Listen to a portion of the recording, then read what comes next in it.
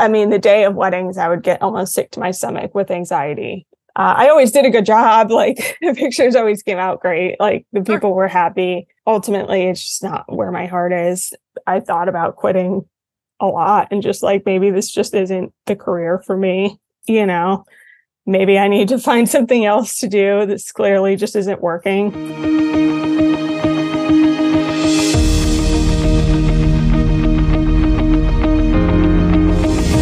Hi, and welcome to the Studio Takeover podcast. I'm Kat Ford Coates.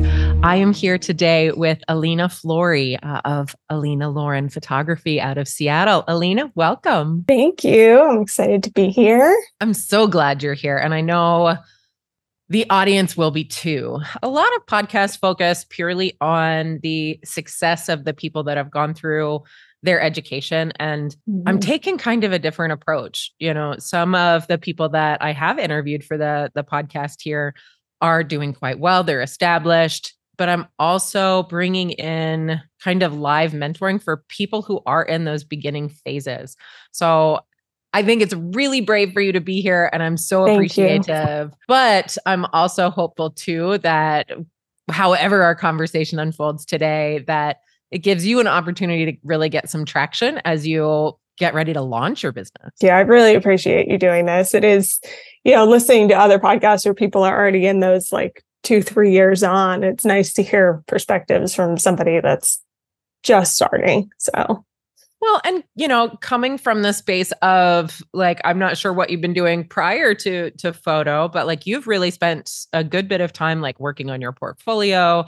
And we've talked in the past, I photographed you at the Portrait Masters, right? About like, I'm just ready to put this thing into like a proper infrastructure and start making money so I can, exit this career and move into photo full time.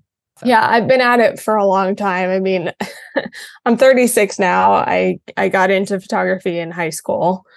Like a lot of us, I took photography class with film and darkroom and fell in love with it. I went to college for photography right after that. I graduated in 2006. But like a lot of people have said, they teach you nothing about business. Right. A lot of the professors were not very helpful. And they would say things like, if you start a business here, when you're done, we'll run you out of business. Or what? Like, look to your right, look to your left. Probably both of those people won't be photographers. So it's like, God. Well, maybe if you guys showed us how,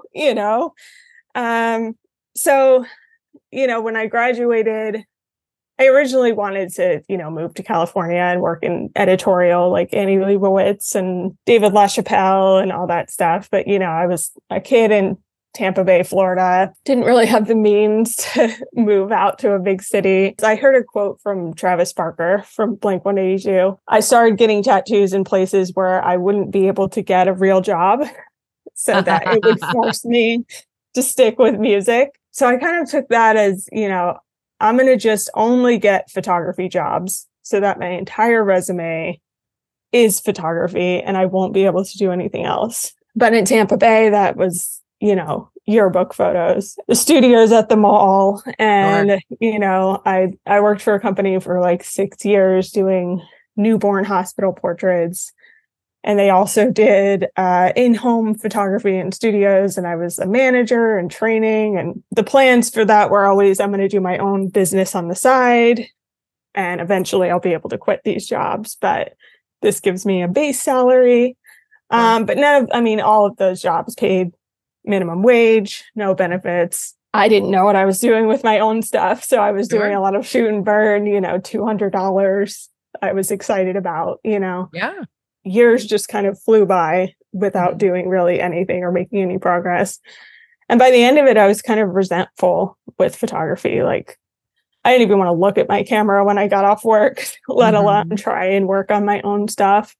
I thought about quitting a lot and just like, maybe this just isn't the career for me. Maybe I need to find something else to do. This clearly just isn't working.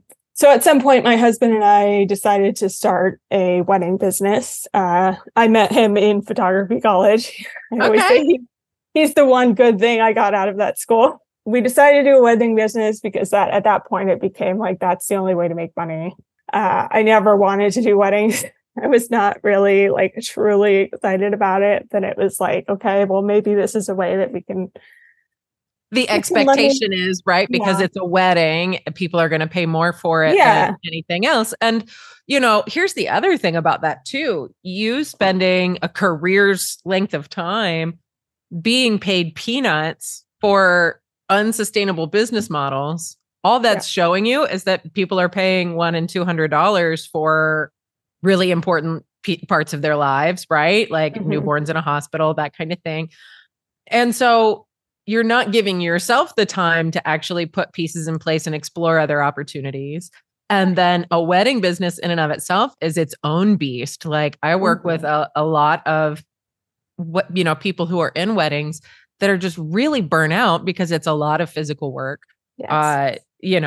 I always joke, I've said it a couple of times on the podcast, weddings are just 12 hours of burpees. And then you're lugging gear everywhere, right? You're just down on the ground, up, down on the ground, up. And I was like, I don't even want to go to the gym and do burpees. Getting paid for it. Okay. I can make it work for a minute. But then when I started, putting this business model into place, my portrait sales started outpacing in volume and average sale my weddings. But I was never a successful wedding photographer. It was like the most I could ever command for a wedding was like $1,500, which is, I mean, we only got 3 weddings in the time that we were doing it. And honestly, I think part of that was almost like self-sabotage, kind of. I didn't want to market because that meant I had to shoot a wedding. So I feel like we really didn't put as much of the work into it as we could have and should have. I mean, the day of weddings, I would get almost sick to my stomach with anxiety. I always did a good job. Like the pictures always came out great. Like the people were happy. Ultimately, it's just not where my heart is. And I remember I joined Creative Live because I was buying some wedding courses from like Sal Sincata and Susan Stripling. And I turned it on one day, and you know how sometimes they show you like whatever's happening live and whoever's talking. So Sue was on. She was just having a talk about why photographers are afraid to charge good money. And I remember just sitting on the couch, like sobbing because she was talking to me, it was everything that I wanted to hear. I remember looking up her work and I was like, oh, I wish I could do that. But I had committed to this thing with my husband, and I didn't want to just abandon him and be like, never mind, I'm doing this now. So, have fun with those weddings, honey. Yeah. In between that time was COVID. My husband and I got married. So like a lot of stuff happened between then, which kind of delayed any kind of progress that I had made on this. So I found these little create spaces in Seattle. They're buildings specifically for artists and creatives or hobby, craft, whatever you want to use them for. And they're cheap. So my husband and I went in there, we put floors down, we hung lights, we put canvas backdrops on there, and I started folio building. So I've been doing that for a year. The first handful I did just, friends, people that I knew for free. And I basically told them, like, you're going to be my guinea pig while I try all this stuff out that I'm learning. So some of them are troopers. They sat there with me for like 4 hours while I just tried different things. And then I started offering with like acquaintances, like you'll get 5 pictures for free and you can buy more if you want to. But I am still trying to build my portfolio. And then out of nowhere, somebody that I used to work with came to me and was like, I don't know if you do this, but I'm kind of looking to do like a boudoir, tasteful nude. Ooh, inquiries. Yeah. And I was like, sure. I just got a studio. I can do that. And I just she met me at a coffee shop without really telling me what she wanted to do. And then at the meeting, she told me what she was trying to do. I had no pricing. Nothing. So that night I panic made a price list. So $900 for the smallest package. I think it was like $2,500 for the top package. And she was like, okay. She was leaning towards the middle package. We did her shoot and she bought my top package and upgraded the size of the album. Of course she did. $3,000 sale. I was like, so definitely confirmation that I can do it for sure. You have another career that you're working like to kind of give you that security as you're finishing up your portfolio. Yeah. What industry are you working in? It's product photography for an online website. They sell like consignment luxury goods. It's almost like The Real. It's just a different company. Ooh. Yeah. Offline, we're going to have to talk about that because yeah. if it's the company that I just ordered some consignment like luxury jewelry, and I'm like, is this legit? So maybe I'll get your take on that after the fact. It's very easy. It's stress free. I go in, I shoot my stuff, I can leave. I get paid salary, so my hours are kind of flexible, which is nice. That's great. Like I can go in super early and take my computer home to edit if I need to leave. So they're super flexible on that, which is great. That's great. Yeah. So unfortunately, I mean, it doesn't pay me much. My monthly salary is $2,800 a month. Which in Seattle does not go very far. Yeah, that's like a studio apartment in Seattle. mm-hmm. My husband makes about the same as I do, so it's not like I can lean on his salary either.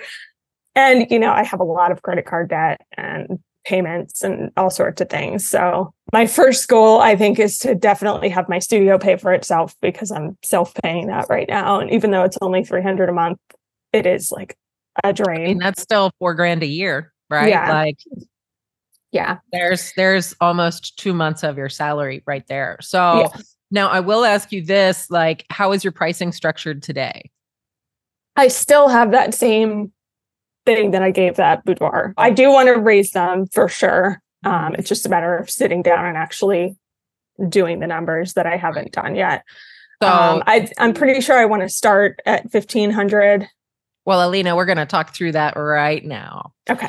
So first and foremost, I want you to list out your overhead, right? Mm-hmm. And right now that might just be $300 a month, right? Mm-hmm. But then you're going to take into account any continuing education that you have, whether that's with the portrait system or the studio takeover, a la carte courses through Creative Live you might be purchasing, in addition to your insurance and memberships with associations and every single thing that could possibly be tied to your business that you pay every single month. Then I want you to add a salary. Okay. So even if that salary is, let's say it's twice what you earn at your other job that's currently there as a base minimum, because it being twice means that now you can also pay for insurance. Then you can also, you know what I mean? Like your salary that you receive through that other company is more than just what you receive. 30% of that is also paid by your employer for taxes, right? And then the cost of your benefits, right? So if you double it, right, that gives you kind of a baseline to work from. Add all of that up. Okay. Then I want you to think about being at full volume, right? So understand that with this business model, you have meetings other than the photo shoot. And it's not take those meetings away so you can shoot more. It's organize them efficiently, right? Like I'm going to do consultations on maybe Monday, Wednesday, and Thursday, right? 2 mornings and an afternoon, whatever works for you, right? And then I'm going to shoot on these days and only these days. Think about which days you want to have with your partner. Right. And so you take the total number of days and think about vacations and la, la, la. So, okay, maybe that is 8 days a month are purely for shooting. Well, now I have that overhead amount. You're going to divide it by the number of days that you have available to shoot. That's going to be at a bare minimum, your target middle package. Okay. Then build those packages around like quantities of 5, 10, and 20, or 10, 20, and 30. I don't know if you sell albums or folio boxes. Those are the quantities. And that middle package, let's say it's, you're going to round up to the nearest 1,000 for starters. Okay. So if that means that you have to make $2,800 per customer, then you're going to take that and that'll be $3,000. Now, the packages below it and above it, right? And there's only 3. Don't do 4 packages. Don't do 5 packages. It's 3 packages. And that's going to be differentiated by either $1,000 each way or $1,500 each way, depending. Right. So if your average middle package, that target average sale is $3,000, then the one below it is $2,000. The one above it is $4,000. Or the one below it is $1,500, and the one above it is $4,500. I would recommend probably 2, 3, and 4 to get you started. But you'll probably shift those prices after about 6 months to be 3, 4, and 5,000, right? Because the next step from that is, okay, you have to price yourself to be generous, because you will leverage gift vouchers to get people in the door.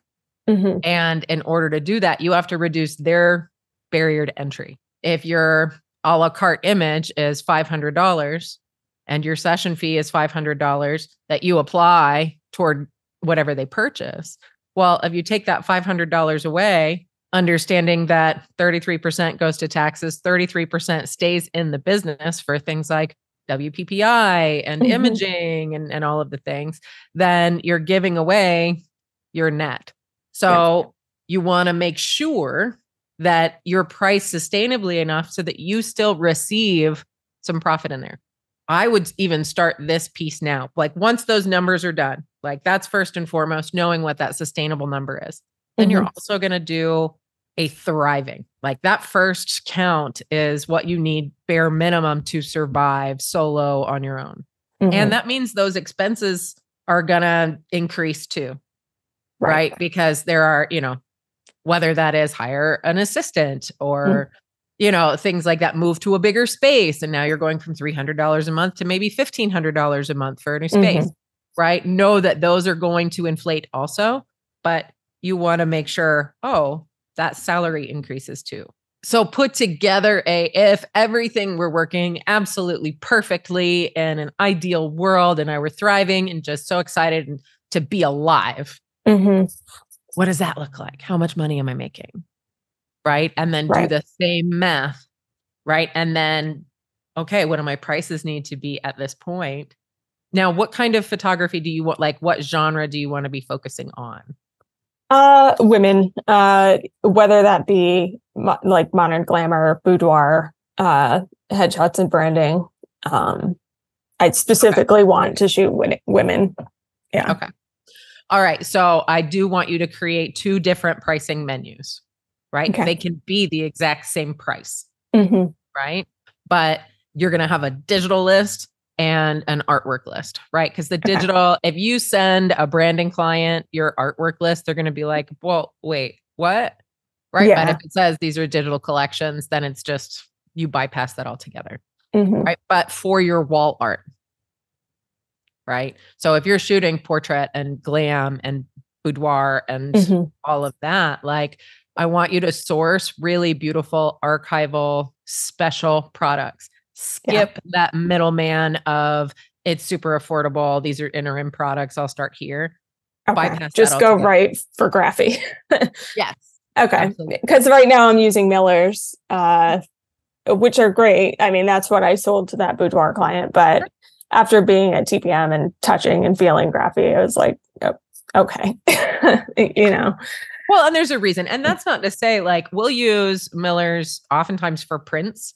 Like for the customer who's just like, you know what, I want, just a 12 by 18, like I'll order it through Miller's. Yeah. Simply because it's easier. But once you have, this is what I want to order from, like if it's Graphy Studio, right? Okay. For us, that is a leather, the acrylic pro, the pro canvas and the matte metal, as well as the mega matte. Right.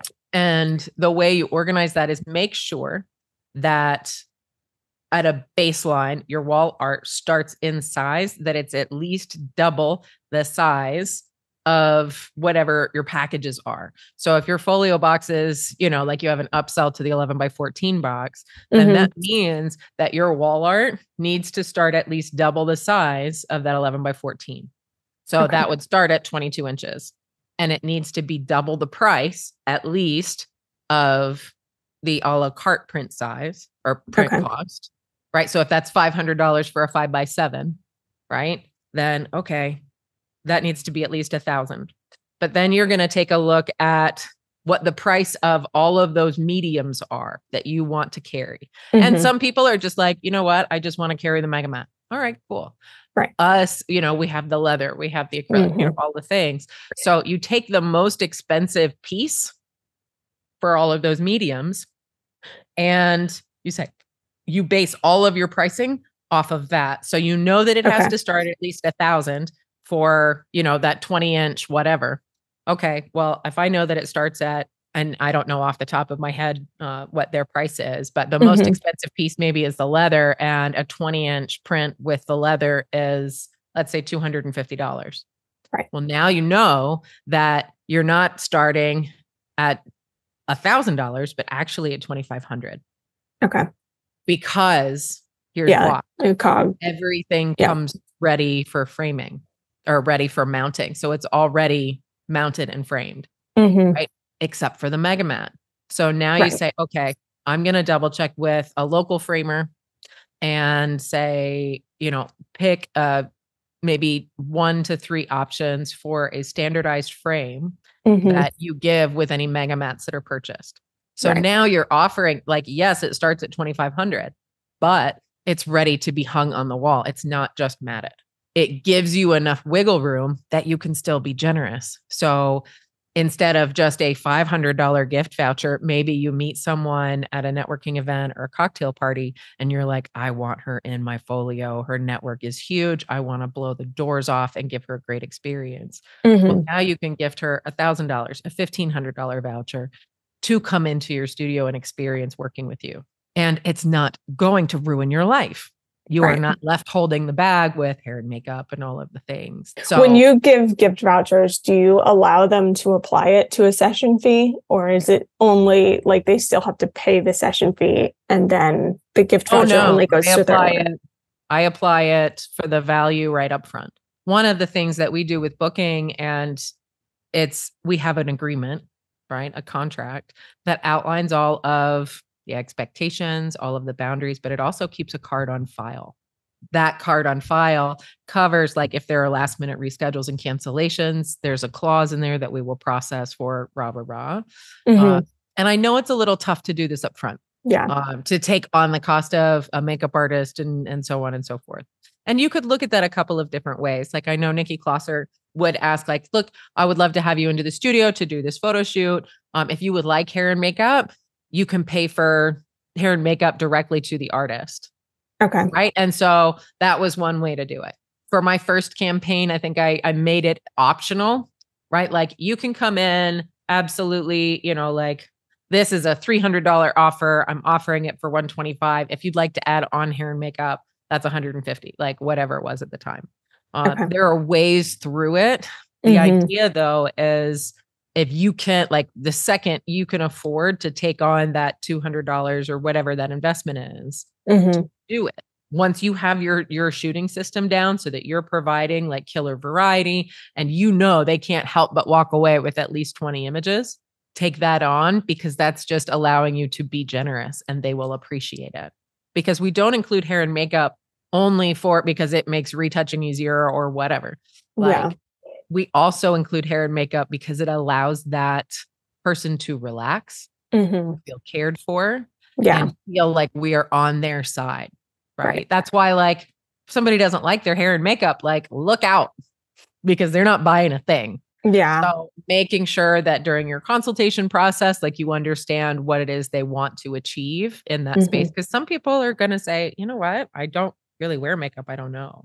So you want to make sure that makeup selection is really very light-handed. Right? I have a girl, because I've been doing, some model shoots just to fill in the gaps in my portfolio. When I got back from TPM, I posted just a model call in one of the local Facebook groups. And that was to get a little more variety in my portfolio, because a lot of the girls look the same. And I had a bunch of pictures of the same 5 people. So, and I was also trying to try out some hair and makeup artists as well in time for trade shoots. The only one that I've been able to book has come a few times, and I love her a lot. She shows up on time. She's really sweet. She gives them a little goodie bag. Marry her. Yeah. Yeah, but two of the models, because I send feedback questionnaires to everyone that I do folio builds for. And two of them have said they didn't really love their makeup, even though I asked them, I asked her to leave, did the whole thing. Do you like your makeup? They said yes in the moment. And then afterwards they said no. So, but she's very sweet and like willing to learn. Like she's asked me a few times, like, if you don't like something I did, tell me, please. Like, don't just ghost me. Well, just about any makeup artist is Yeah. very upfront. Like, it doesn't hurt our feelings, guys. Yeah. If you are in a photo shoot and you don't love your makeup, like say something. Yeah. But at the same time, right? At the very same time, like, yes, you want them to leave the room, but you need to educate them about the capacity to do that at the consult. Right. Right. Yeah. It's not just ask the makeup artist to leave and pop the question to the subject. It's during that consultation. You're going to talk through, like, what is it? You know, we have this with the client success bundle and the consultation collection, is you're going through and asking people, like, how do you want to feel? How do you want your hair and makeup to look? What are you envisioning? And I've had people come in and be like, well, I want to do this crazy pompadour thing. And then I also want to do my hair down and glam. And I'm like, whoa, hold up. Yeah. Like, we're not going to completely shift hairstyles, right? But then also, like, what adjectives would you use for the makeup that you would like to see? And with a makeup artist specifically who is new but willing to learn, send her every resource you can. You know, if you have makeup tutorials and for this is what I want my natural look to be. This is, you know, it's your brand, right? So yeah, I sent her like the Sue's like makeup progression thing. And the other thing, and she was like, thank you for sending this, because a lot of times people don't tell me what they want. Well, and they don't know. But I posted Bree is doing her own Instagram class. Yeah, I was going to say Bree Orozco is doing a class for that, like, beautiful Bree wave. And Bree, if you are listening, like, every photography hairstylist in the universe needs to just go ahead and take Bree up on this course. I signed up for it because sometimes I end up doing hair, but I shared it on my Instagram, just like, any hair and makeup artist that want to take this, she's great. And she signed up for it, like the girl that I've been working with.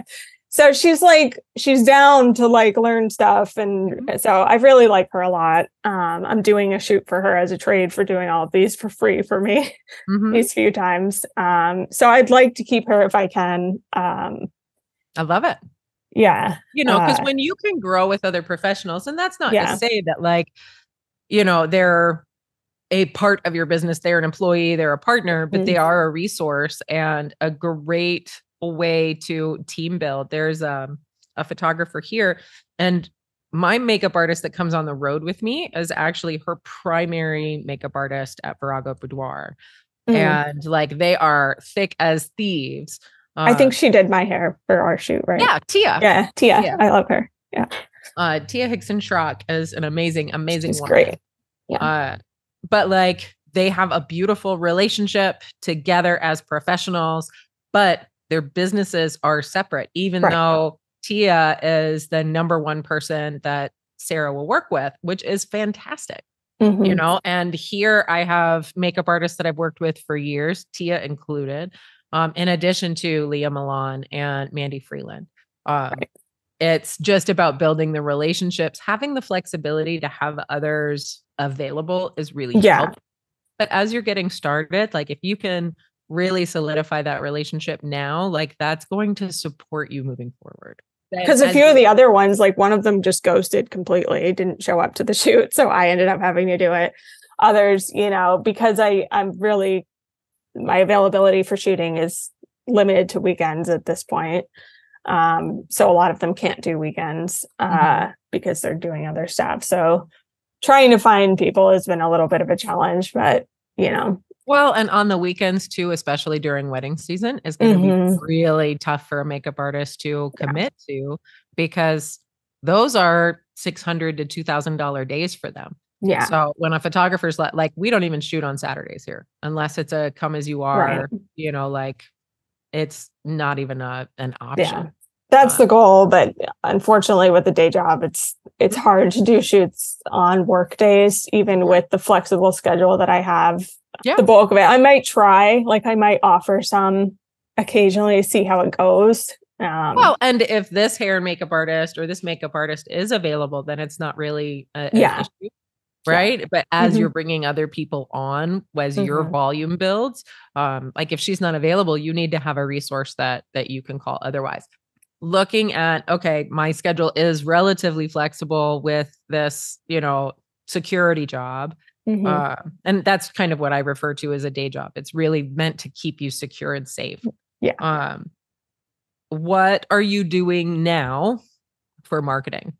Right now, nothing. To be honest, that's kind of one of my scary points of once I finish my website and stuff is now what? I have some networking groups that I have picked out that I'd like to talk to, or, go to a few events and join. Networking has always been a scary thing for me. Just what is it that's feeling scary about it? I have real bad social anxiety, especially in big settings. Where a lot of people are talking. It's like my brain just shuts down. This year I was diagnosed with complex PTSD and ADHD. So I think both of those things factor into that. I'm on medication. I'm trying to work through all of those things. But when I get into a big social setting like that, it's like I just shut down. Well, how about instead of trying to beat yourself up over it, like kick yourself out of the comfort zone, try scheduling some things on your calendar, right? And drink some Tulsi tea beforehand. It's holy basil. It's actually quite yummy. But it will calm your nervous system. Before you walk in the room, like on the drive there, I want you to just spend the whole time while you're driving listing out everything you love about being a professional photographer and what it affords for your life. Right? I love meeting new people. I love making connections. I love it when people pay me. I love being able to play with my clients. I love making creative work. I love designing sessions in collaboration. I love working with my makeup artist. I love my products. Everything that you love. I love having weekends free to spend with my husband. I love being able to go on vacations and pay for them in full. I love this new car that I bought, right? Like whatever. And then when you walk in the door, just make everything about them. As an introvert, right? Especially when we're dealing with PTSD and ADHD, introverts immediately go into, oh my God, we're all going to die, right? Because now there are more than 3 people standing in front of them. But that's because they're making it about themselves. Right? When you can transition that to being in service to everybody else in the room, it's no longer about you at all. Right? So you're looking for the guy standing by the window, not talking to anybody. You're looking at the guy who's petting the dog under the table. You're looking for that one person that's standing by the food, just kind of picking everything over, just asking about their opinions. You're not there to sell anybody. Right.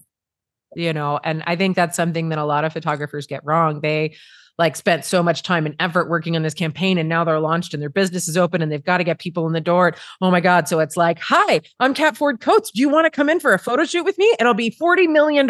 Yeah. Right? Oh, wait. Right. And because everybody at a networking event, nobody's at a networking event if they don't need business. One.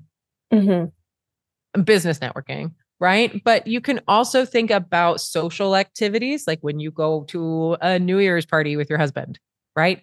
Use that as an opportunity to practice, right? Because you can make some really great connections at just standard evenings out, going out in Florida, right? And really working to build clientele there. It wasn't just the networking meetings I was going to. I would go to bars in the afternoons and evenings and talk to the bartenders, talk to the servers, because in any town, your bartenders and your servers have a vast network of people.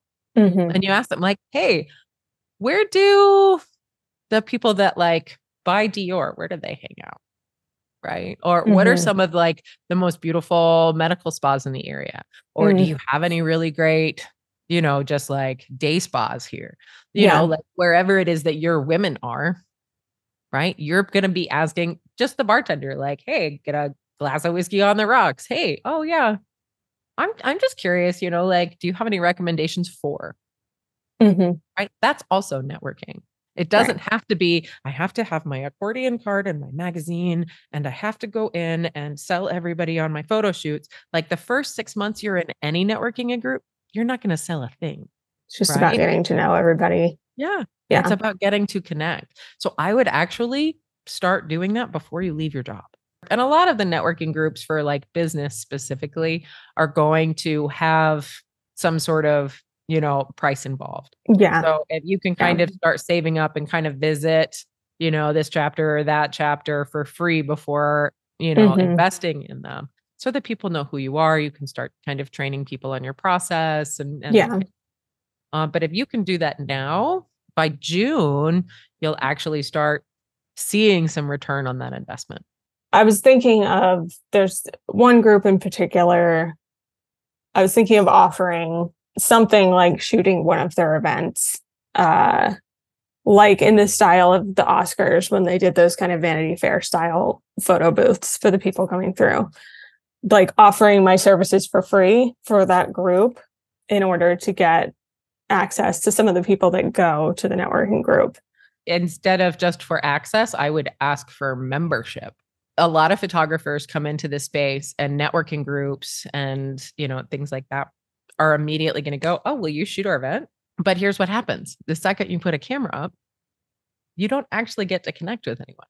My preference is to sponsor events like that. But if I were starting from scratch with no money, if I were starting my business from scratch and that were an opportunity and there was a local networking group, right, that had the archetype of people that I wanted to be working with, then I would offer to do something like the Oscar night event for their, big annual blowout in trade for their top tier membership. Right. So most paid networking things, it's not just $800 and you're in for the year. It's $800 is the base rate. But if you do $2,000, it gets you this. If you do $6,000, it gets you this, and so much more, right? You're after that $6,000 piece. You're after that high dollar. You aren't. Alena Lauren Photography is now a paid sponsor every single month that is addressing the room at all of their events, and like go full tilt with that set as you can, because when you can then get access to those people, right, then you can start making those gift voucher offers that are only available for that market at that dollar amount, on a regular basis. Then you're setting yourself up as an authority, right? Like, I know I might be new, but I'm really fucking good. So it's not just, I want to shoot your event so you can let me in for free. And I'd be happy to create this for your event, for your top tier membership. Any opportunity that you have to set yourself up as an expert, really should be considered heavily. One of the folio builds that I did is a real estate agent. And she loved how her pictures came out. And she said that her office had just gotten headshots done by another photographer, but they didn't love how they came out. So she was like, the next time we need one, we'll let you know. But she's like, I mean, they just paid for this, so they're probably not going to want to like pay for something else right away. How could I approach either her, or what can I offer them to kind of get me in the door for something like that? Because those are always the questions that I have. Like, I would probably call and say, look, I know you guys just paid for headshots that you're never even going to use. It's already cost you the money that you put into that, let alone the time preparing for it, the time on the day, and then waiting to get those images back that you didn't really even like.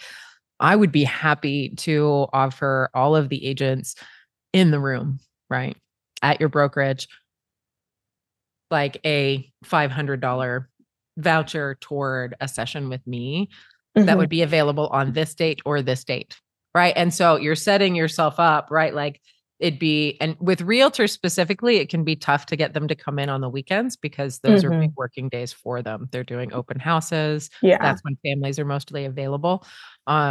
So you might look at taking a vacation day. Yeah. From work. Like if that's possible. I'd be happy to talk to you more about this. And instead of just like charging everybody like whatever it was that you did, I know that my work is much different than that photographer. But I would be happy to make this specific offer. And you could do it like $500 a piece or do a more for more offer, right? Where I would give you, like, let's say that your session fee of $500 includes 500, like you're applying at 100% for their order. Okay. Then I would be happy to offer everybody in your office on these dates only, right? $500 session that we would apply as $500 value toward whatever it is that they choose to purchase for $250. So it's not a discount, right? It's not you get 50% off and save. It's, I'd really love to be able to serve your office and develop this relationship. And I would be happy to do kind of a double your dollars offer for them, right? So you spend $250 per person. And this is with everybody for that office, right? You spend $250 per person, and we'll actually apply that as $500 toward whatever you'd like to purchase, whether that's one image or 30, right? It shifts the narrative, right? But you have to be really kind of strict on your boundaries. Right. Right. So no, like it would be available maybe like Sunday and Monday, right? So it all happens at the same time, right? Relatively. And if you can shoot all 8 people in one day, that's another story. But most photographers, when they're kind of coming out of folio building, like they're pretty maxed out on how many people they can do in a day. But if we're looking at, branding and headshots, you can really kind of streamline, like wall pose, freestyle, seated, next, wall pose, freestyle, seated, next, and take it from there. But really it's like, you need to know what those dates are and be like, look, I really loved working with you. I know you said that everybody's kind of like, really, it's the end of the year, right? Like, but I would really love to make this offer. And it would be available on, whatever 2 days, you've got like a Sunday, Monday back to back, that they can come in, they'd be here for about 2 hours, and we would go through the process and, they could apply that however they like. Do you think they would be interested? So your homework now is to do that overhead, do that math, look at your calendar and say, all right, if I'm not working at this day job any longer, that safety job, how many days a month do I want to work? How many people can I shoot in a day? Right. And if you want to keep that at 1 until you have your system down, that's completely normal. But as you grow and scale, you'll find that you start building a workflow into your shooting system to where if you want to, you can photograph multiple people in a day. Right. And then start looking, like you said, you've got some networking events picked out. Anything you can start attending now, just go. And don't worry about having to be perfect. Right. And I'm just trying to connect. I'm building my business and, I'd love to see what's available and how I might be able to contribute. Do you prefer the tuna tartare or the shrimp? You know what I mean? Like, just make it about them.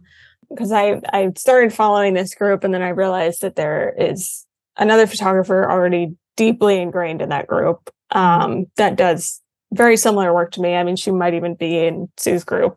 And she's way further along than I am. And she's done all of the main people of the group's headshots. And is that group even worth talking to? Am I stepping on her toes? Is it just kind of a waste of time because they're loyal to her?